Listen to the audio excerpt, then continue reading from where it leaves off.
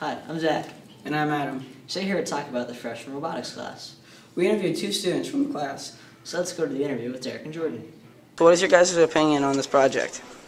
The project was it was very measurement and math orientated. Like if you want to figure out the measurements you need to make a 90-degree turn, say you can't just tell the computer to turn 90 degrees. You have to tell how fast you want each of the wheels to turn and for how long you have to do that. It was fun.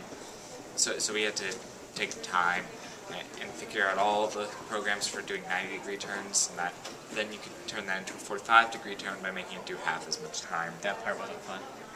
So that was a lot. That made up a lot of the project, and then the rest of it was just kind of making the measurements of the actual maze, and then putting them on the robot. And it was a lot of trial and error. You put the programs through it like 15 times, and then you finally get out with one that works, and that's our project. I think they like the class. I do too. So let's go to the footage you took of the class in action. What, like following it? Yeah, how does it follow the lasers? Basically there's light sensors on the bottom of it, and then you just shine it on the ground in front of it so it reads the light, and then it can go wherever the light goes.